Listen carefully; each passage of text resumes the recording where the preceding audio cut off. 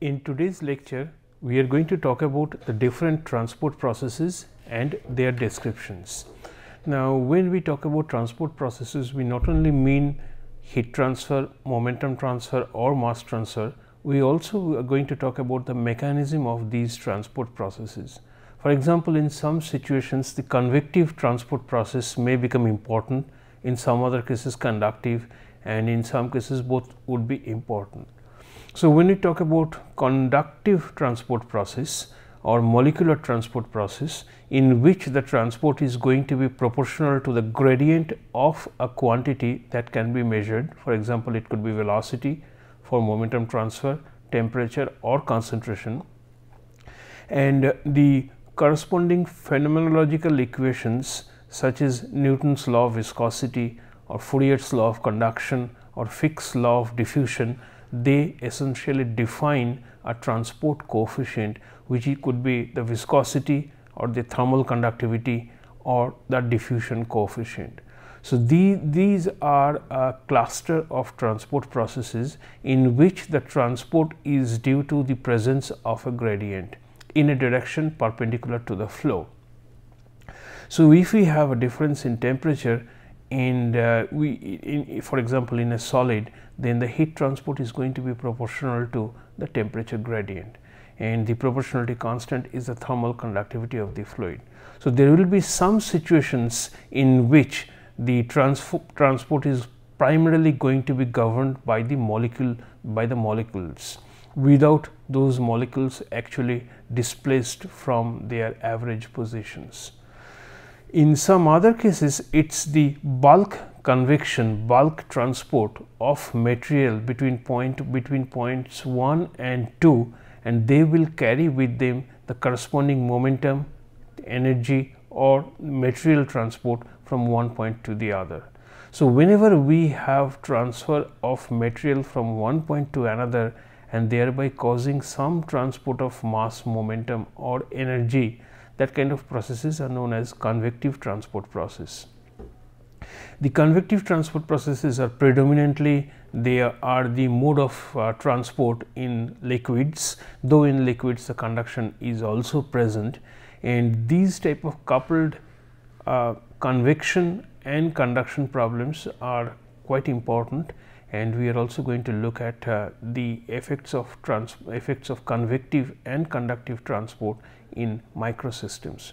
So, we would see in this is the transport processes, their classifications and the properties, the coefficients which are important in some such processes, the governing equations for momentum transfer, heat transfer and mass transfer, and the relative importance of convection and conduction as specified by some engineering parameters and similarity parameters, and their relative importance, which would tell us that which process is going to take longer to establish a fully developed condition. And when mass, for example, mass and heat transfer are taking place simultaneously, then we would like to know which process is faster. Okay. For example, in the case of condensation from a vapor onto the surface of onto a cold surface, we would like to know whether it's governed by the thermal process or it's governed by the diffusion of the vapor molecules from the bulk to the cooler surface, and thereby creating an ideal condition for condensation. So, these differences we would also like to look at in today's class. Furthermore, we would also like to see what would be and just one applicative example is, for example, if we have simultaneously flow and heat transfer in a slender microchannel, a microchannel which is thin yet long, and we would like to see what would be the governing equations for such cases and how additional forces could be incorporated into the governing equation. For example, how the surface forces can play a prominent role in such cases. And finally, we would also like to see the engineering application of these equations, for example, in terms of finding out what would be the pressure difference between points 1 and 2 and not in a straight pipe as we have already known from our undergraduate fluid mechanics, but in a system in which we have there would be large number of bends, there would be internals, and we are going to concentrate on smaller dimension pipes in which the length is going to be large compared to the cross section, and the cross section itself has many is following a tortuous path. So, the pressure drop is going to be more. So, we are going to start with the transport processes, and we would see how it changes.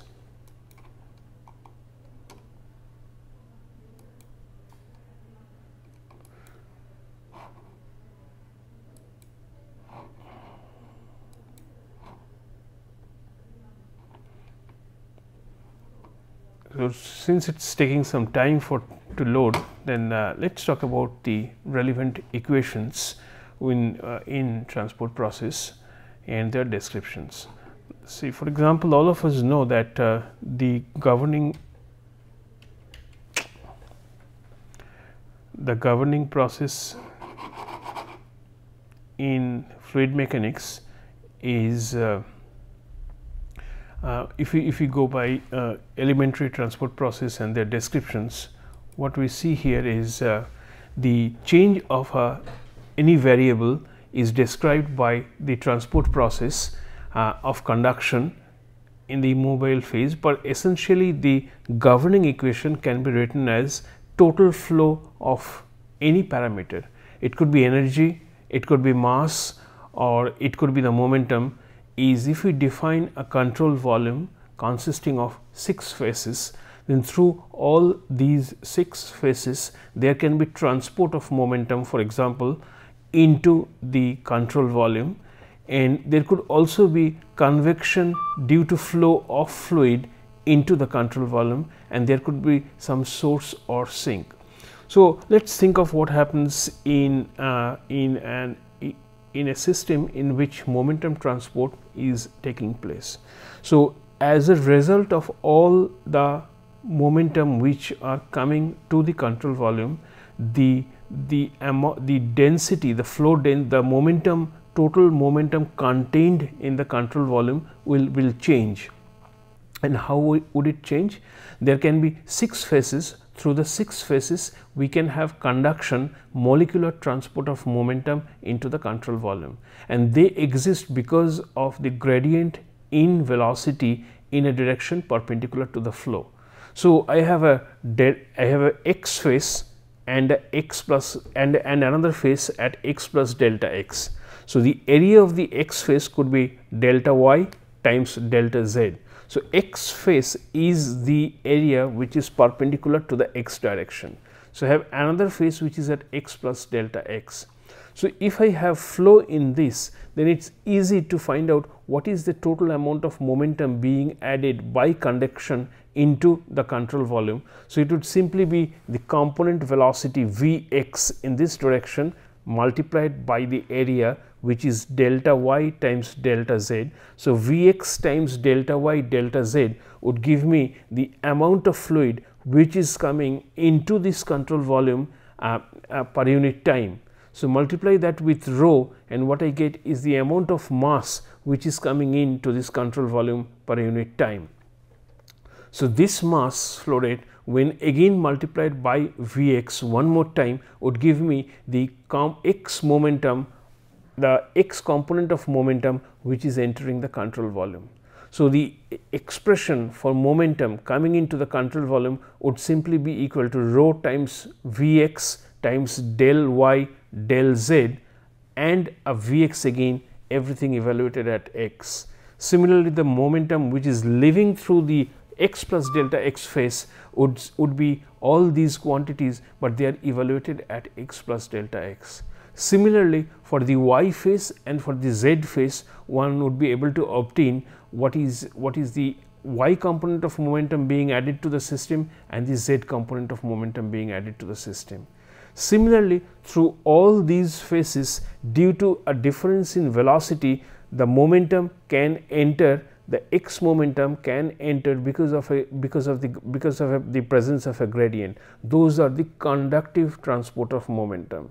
So through all these 6 phases, due to the presence of velocity gradient and applying Newton's law, I should be able to find out what are the expressions of tau xy, tau xz and tau xx. Similarly for 3 y components and for 3 z components. So together we then would be able to find out all the components of the stress tensor. So sum this over the boundary for the conduction and for the convection, plus there would be source or sink. In these source or sink, it's simply going to be the forces which are present in the system. Now for a momentum transport situation, the sources or sink that are relevant are due to surface forces, and the surface forces for macroscopic systems would simply be equal to the pressure forces and the shear forces. And when we talk about the body forces, it could be the gravity or the electrostatic forces or some other such forces which are applied on the entire volume, entire mass of the control volume. So based on that, I can write the source or sink components of this equation. So we know what are the conductive transport, the convective transport, and as a sum of all these, the total flow density or the total energy content or the total amount of species inside the control volume may be different, and this would give us a complete description of the flow physics in terms of either mass, heat or momentum. And the transfer coefficients are defined as the diffusivity d, the kinematic viscosity which is mu by rho, and thermal diffusivity which is k by rho Cp, where k is the thermal conductivity, rho is the density and Cp is the heat capacity. All 3 transport coefficients, namely the diffusivity, the kinematic viscosity and the thermal diffusion coefficient have units of meter square per second. Now if we look into the dynamic behavior of viscous fluids, we will see, I mean this I think we have covered before, a dimensionless number or a similarity parameter named the Reynolds number would appear in all the equations. And the dimensionless number Reynolds number is defined as a length scale, the velocity, the density divided by the viscosity.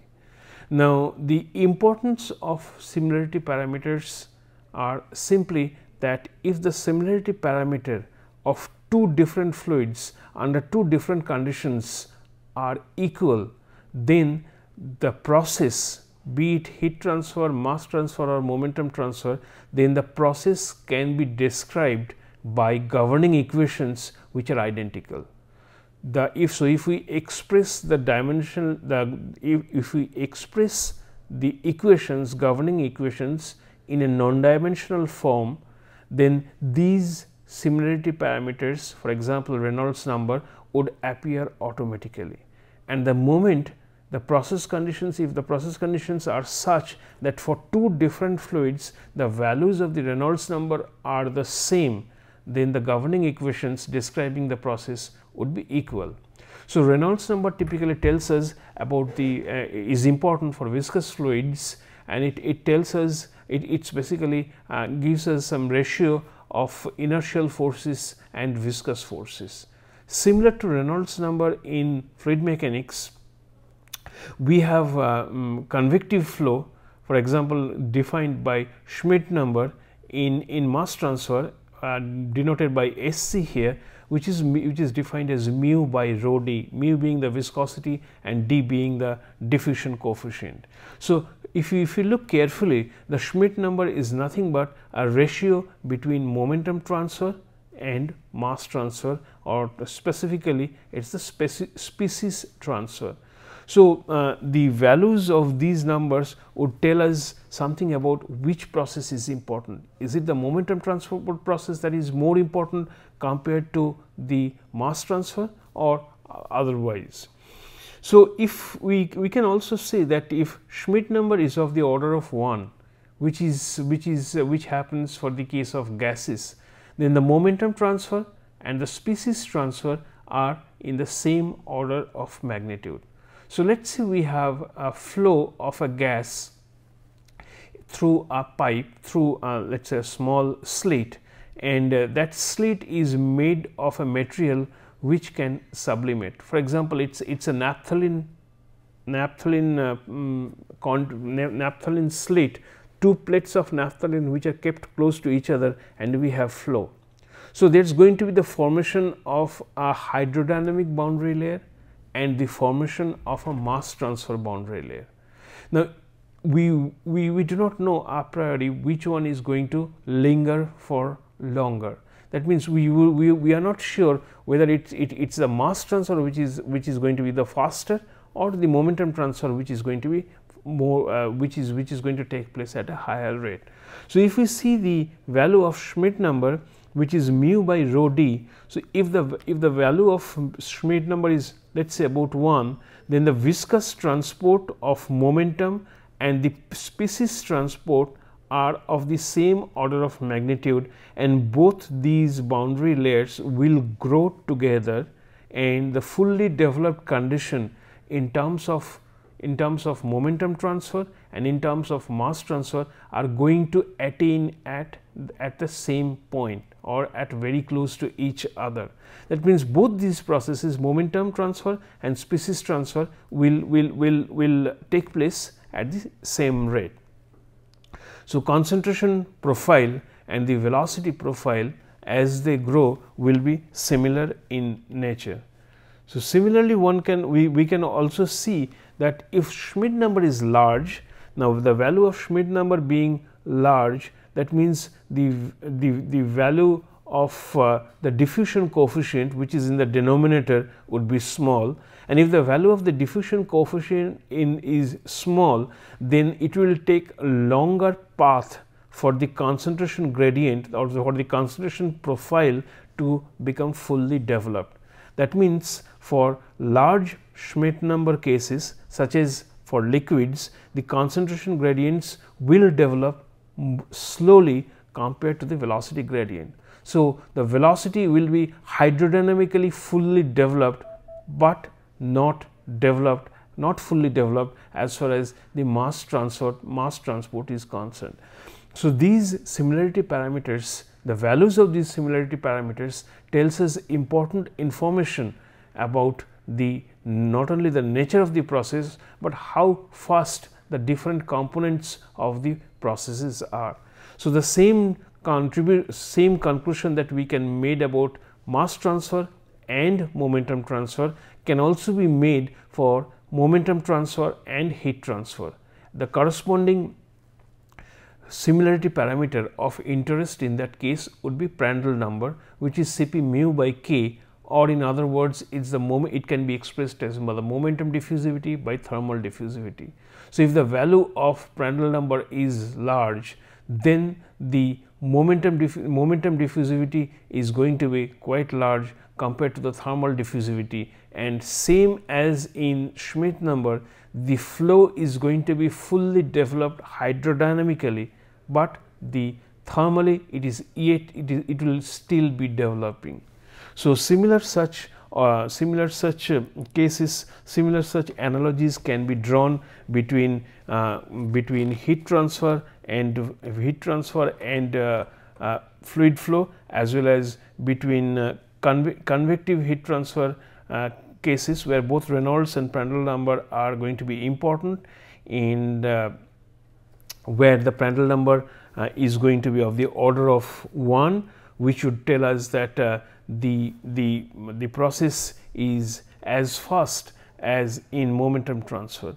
But a different situation would arise when we are dealing with liquid metals. The liquid metals will behave completely differently in the case when we talk about the growth of these layers. For the case of liquid metals, let us see if we see for the liquid metals, the value of Prandtl number is going to be very small compared to 1.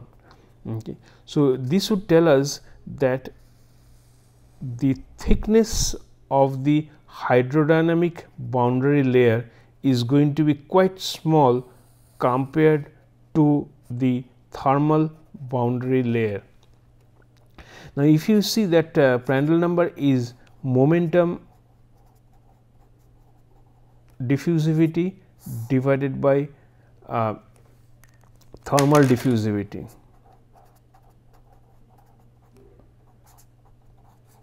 So, if the value of Prandtl number is quite small, then it only tells us the value of thermal diffusivity is quite large. Now, if the value of thermal diffusivity is large, then it simply tells us that the effect of the temperature of the plate, solid plate, which is in contact with a liquid, since Ts is different from the Tw, then the effect of the plate, hot plate, will be felt at a much greater depth compared to the effect of the plate when we talk about velocity.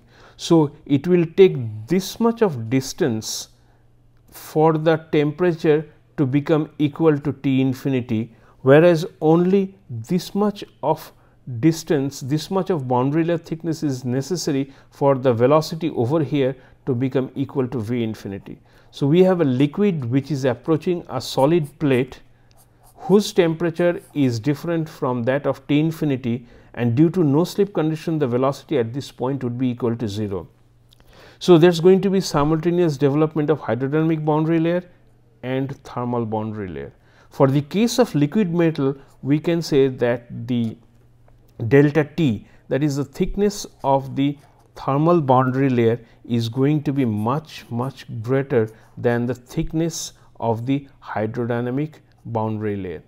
So, this liquid metals therefore behave in a different way, but if these two are of the order of 1, momentum diffusivity by thermal diffusivity, then what we would see is that both the hydrodynamic boundary layer and the thermal boundary layer will probably be of the same thickness. That means, the boundary layer thicknesses at any axial position for these two cases would be almost equal if the value of Prandtl number is of the order of 1.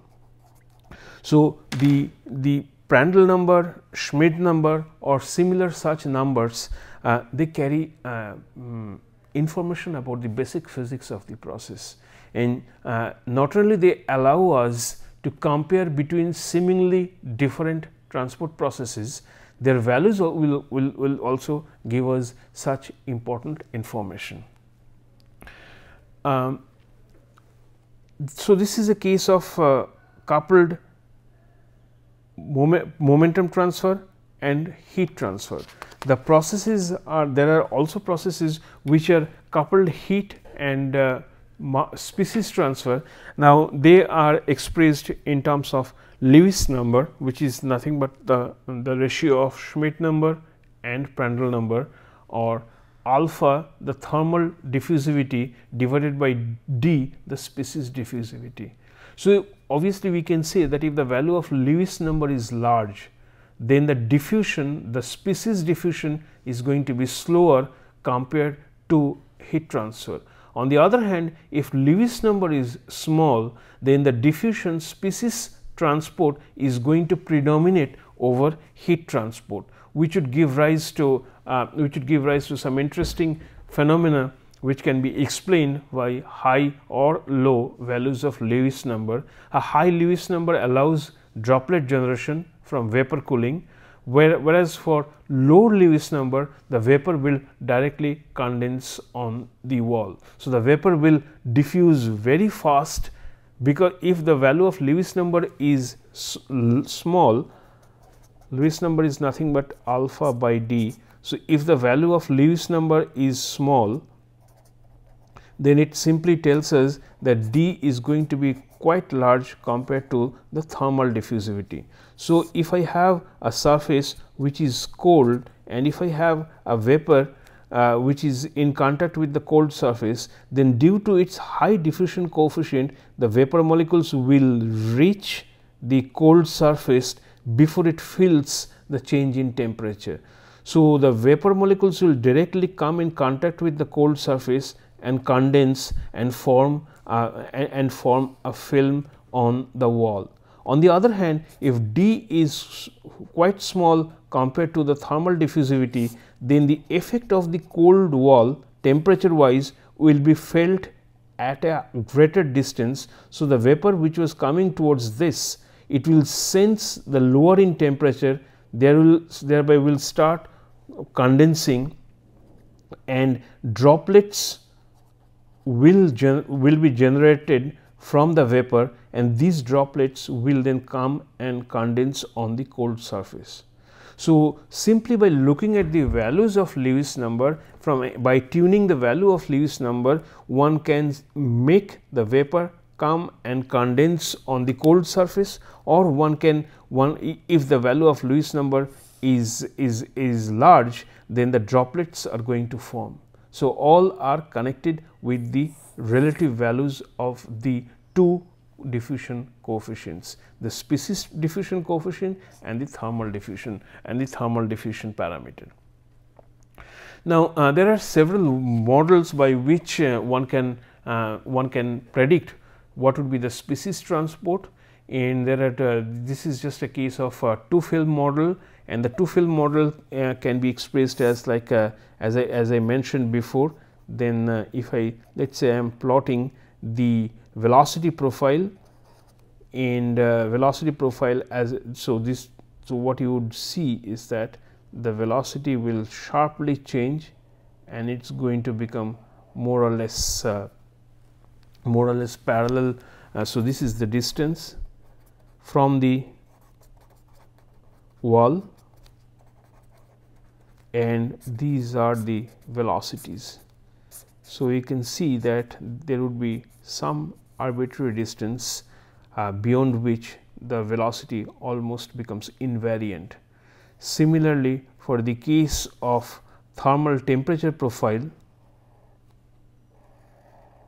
or species profile. So, this could be either the T as a function of y, or it could be concentration of one species as a function of y, whereas this is velocity in the x direction, main flow direction as a condition of y. So, there would be some portion, some point, some plane beyond which the temperature or the concentration does not vary. So, this is known as the hydrodynamic boundary layer thickness, and this could be the concentration boundary layer thickness or the thermal boundary layer thickness, and the relative magnitudes of delta H or delta T can be expressed in terms of the similarity parameters that we know. So, when we if we simply think of when we talk about the species transport equations and two film models, let us say this is the interface which separates these two liquids. So, for fluid A, and over here I have fluid B, and let us say I am talking about the temperature profile which is uniform in fluid A, but in a layer very close to the surface the temperature falls, and over here the temperature again decreases to ultimately it is going to become a constant. So, this could be the bulk temperature or bulk concentration of B and that of A, but over in this region near these two interface there would be two films on either side of the interface where the change in temperature or change in concentration takes place. So, one can therefore express, as we see over here, that the flux or the amount of transport of species 1 is going to be can be expressed as proportional to the distance of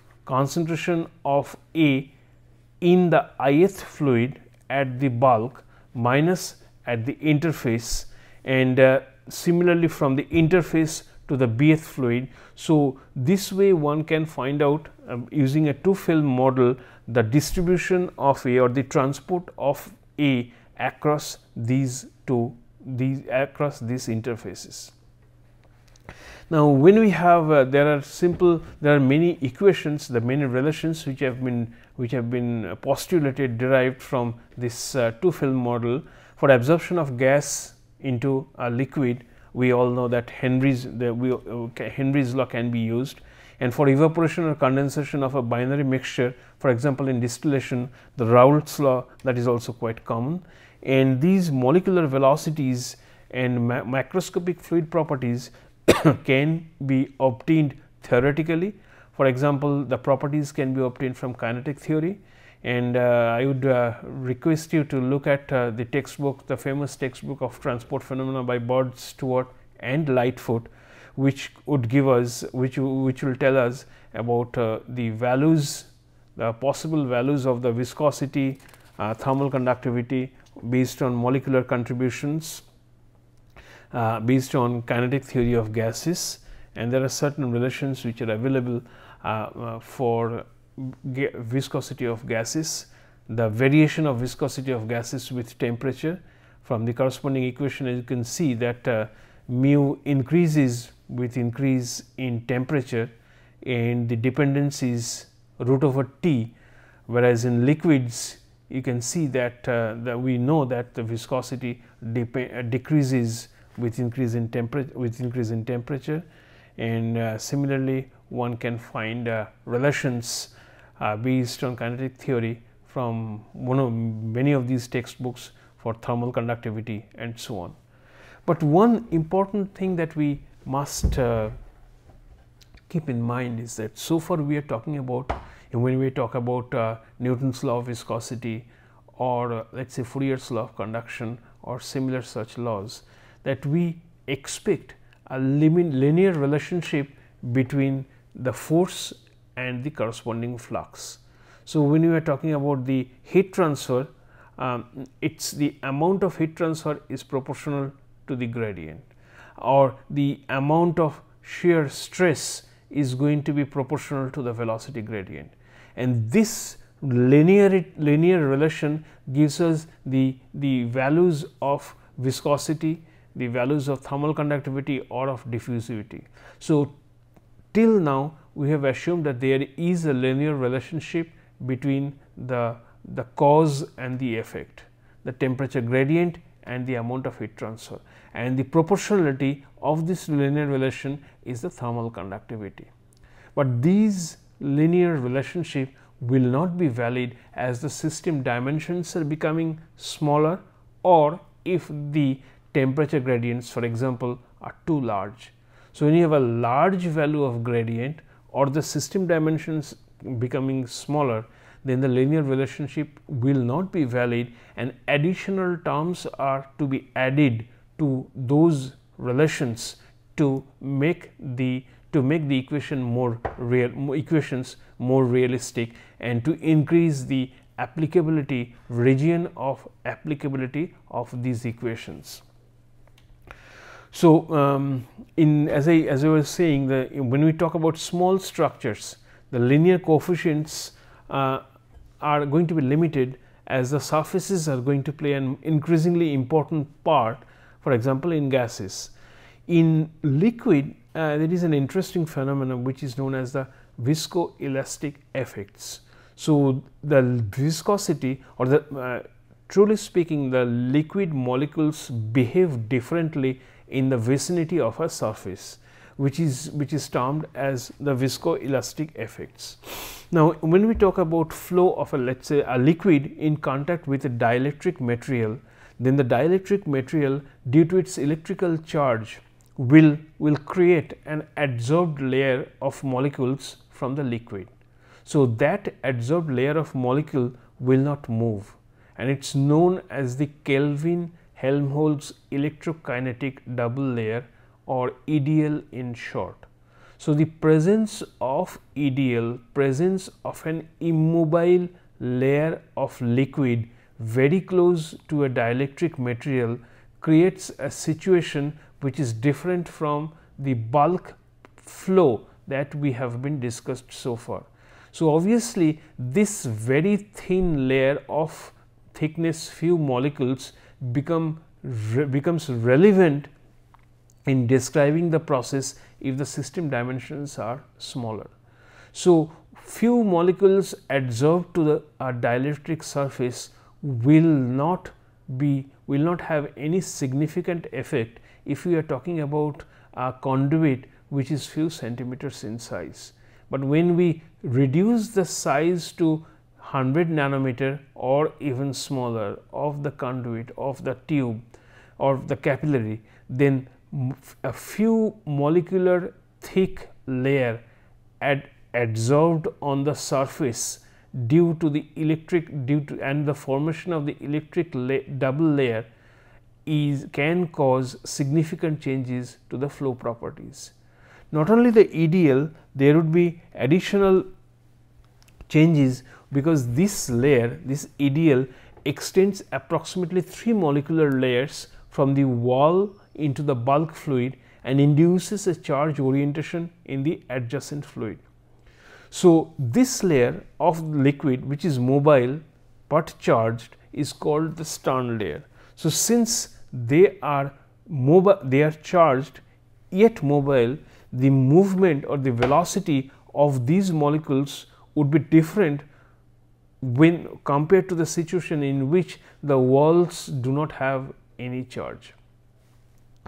So, this relatively, if we talk about very small channels and large molecules, then a few molecule thick layer of adsorbed layer on the surface and the presence of a stern layer. So, that is why it is called double layer. The presence of an immobile layer and the presence of the stern layer, their combined thickness could be significant compared to a 100 nanometer diameter channel. Now, what would this give rise to? This is going to create a situation in which, as if a more viscous liquid but uncharged, more viscous uncharged liquid is flowing through that 100 nanometer tube. So, these two situations are comparable. A dielectric with surface charges inducing an apparent increase in viscosity, that is known as the viscoelastic effect. So, as if the viscosity of the liquid certainly near the wall has increased, and this has given rise to less flow for the same value of delta P. So, there is a difference between the flow based on, depending on whether the tube is charged or it is neutral. So, the presence of charge induces an ordering or slows down the fluid close to the surface, additional slowing down of the fluid close to the surface, thereby it would appear as if the viscosity of the liquid has increased, the wall friction has increased. You require more delta P than that predicted by the ordinary equations which are to be used for bulk flow.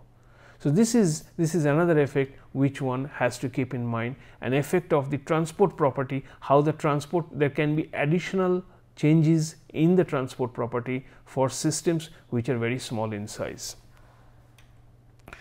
So, it not only changes the wall friction, since the velocity near the wall for such cases would be smaller, and therefore, the convection is going to be smaller, and if the convection is smaller, then the value of Nusselt number will turn out to be smaller as well.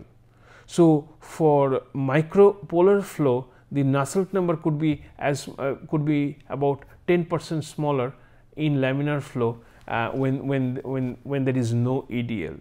So, the EDL influences the flow, EDL and heat transfer for flow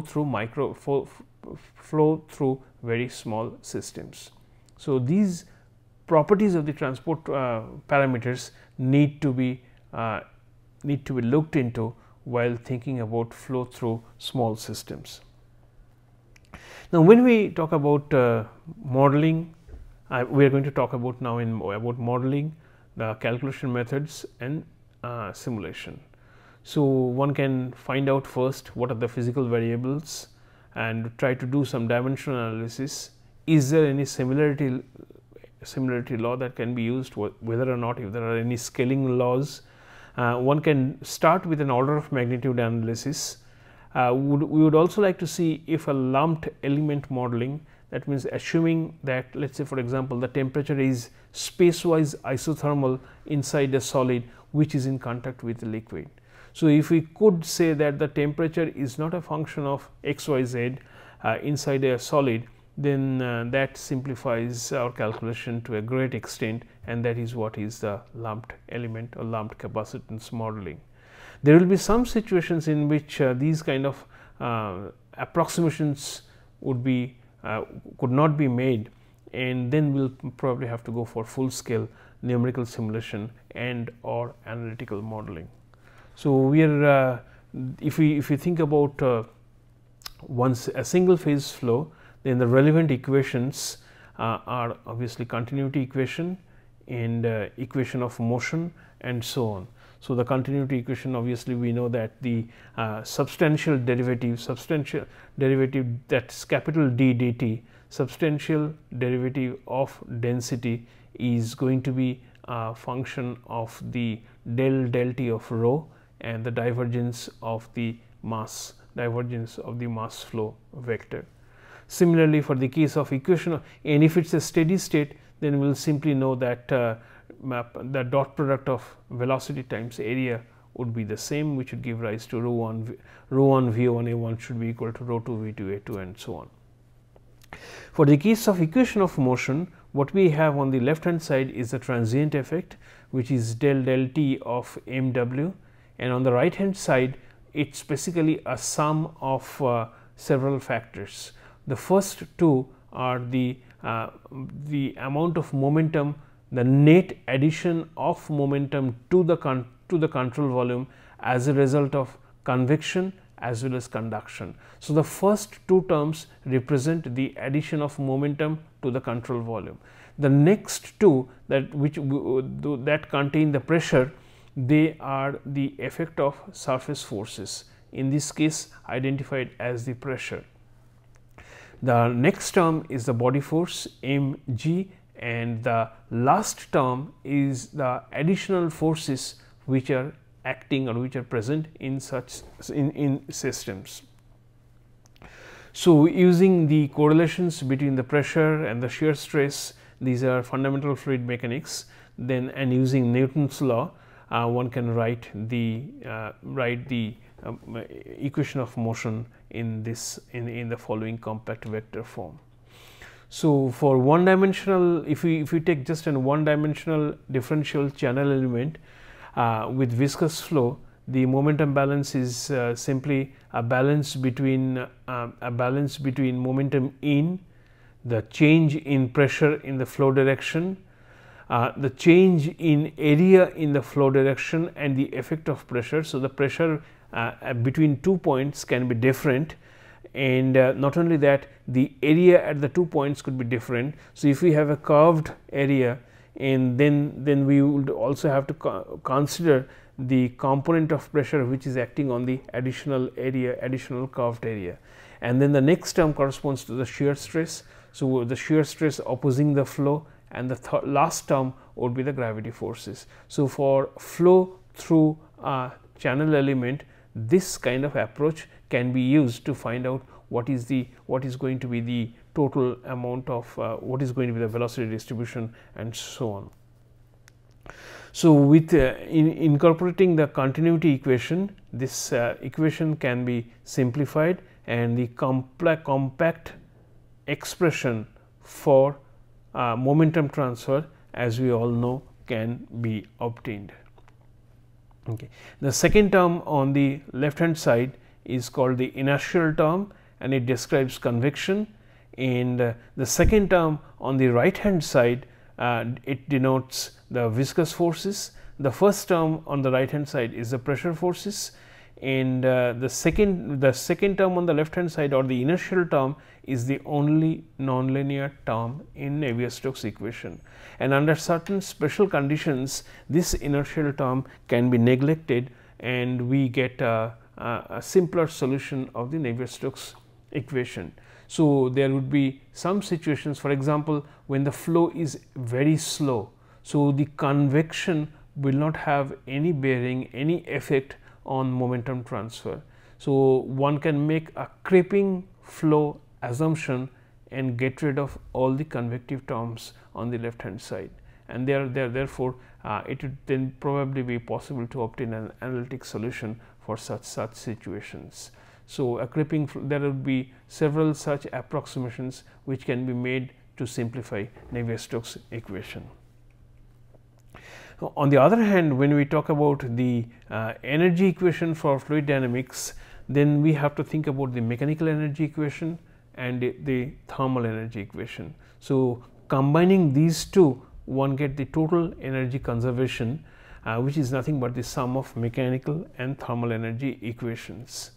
And the last term phi on the right hand side is nothing but the dissipation, which is similar to fluid friction, similar to friction in solids. So, it can also be termed as the amount of dissipation that would result because of fluid friction, and this fluid friction increases entropy. So, in some cases phi, in some books, textbooks, phi is also referred to as the entropy generation.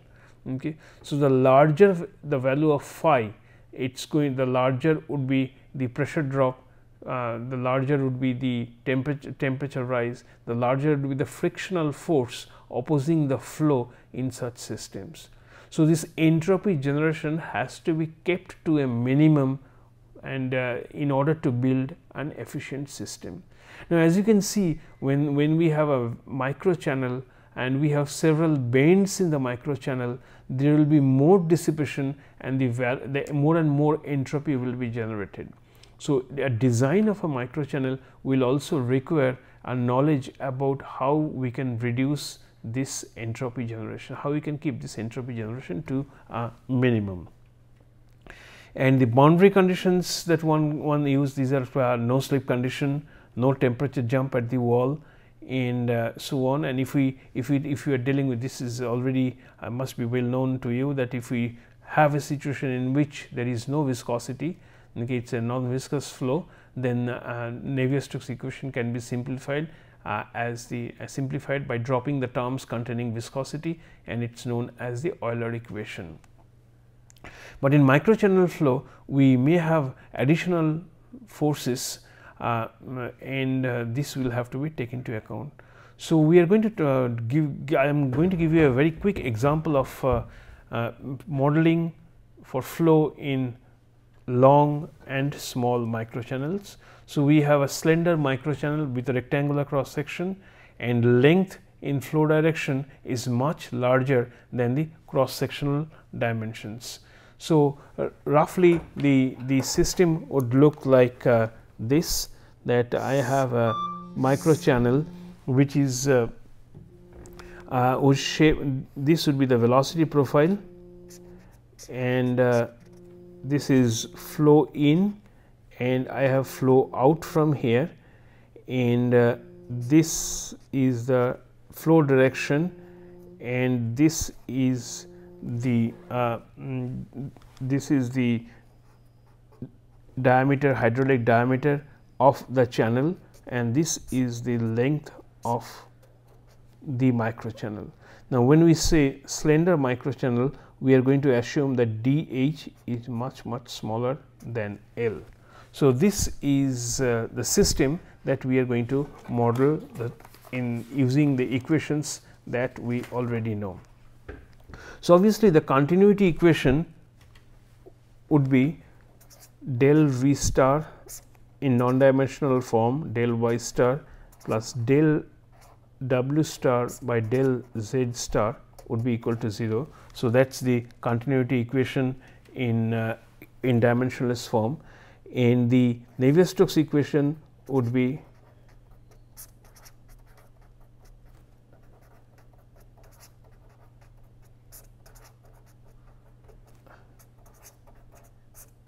the pressure gradient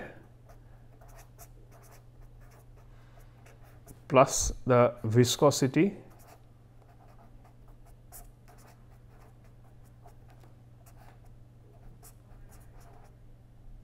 this is Reynolds number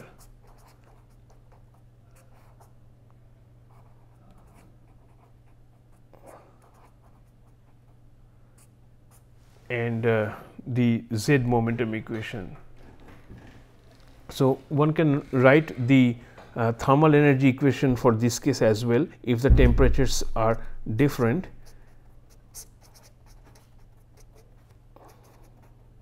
The T refers to the T star refers to the dimensionless temperature. This is the Prandtl number, thermal conductivity,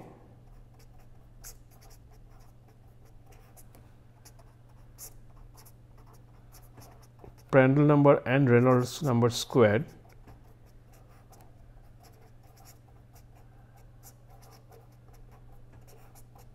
This EC refers to Eckert number and this is the dissipation function. So, these are the three equations which one has to find, one has to use, and this Eckert number is simply the flow rate square divided by Cp delta T. Now, in flow regimes where you have large Reynolds number, this term can then be neglected. Now, so in most of the macro flow problems, the values of Reynolds number are quite large and therefore, this entire term can be neglected. But in micro flows, the Reynolds number is generally of the order of 1 to 10. So, since in micro flows the Reynolds number are small, then this term cannot be neglected, and that creates additional problems.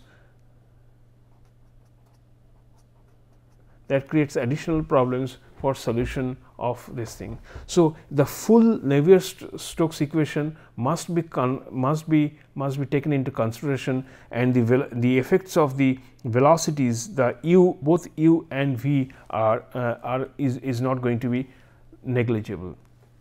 Similarly, while dealing with the viscous dissipation, since the Reynolds number is small, the effect of this term cannot be neglected. So, one would expect that since the velocity is small, so the viscous dissipation, which is similar to liquid friction, would also be small. Okay. So, we should be able to neglect viscous dissipation for most of the cases of flow in microchannels, but that is not going to be the case because of the presence of Reynolds number square in the denominator. So, a small value of Reynolds number would lead to a large value of viscous dissipation even though the velocity is small. So, therefore, the important message is that viscous dissipation is important in microchannel flows, is extremely important in microchannel flows even though the velocity is going to be very small. Okay. And this equation, these three equations have been solved for different situations, for a different situation, and the solution which is there in some of the text, the solution is given over here, the last solution as a Fourier series, and one can look at this solution which is for stress function of a bar under torsion, and this would give the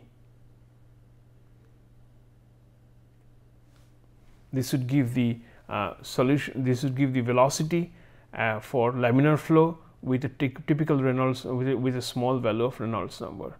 Now, we all know that as Reynolds number increases, so this is just an example of how complex the situation could be in the case of micro scale processes, since we have to solve the full form of the energy equation and the full form of the Navier-Stokes equation.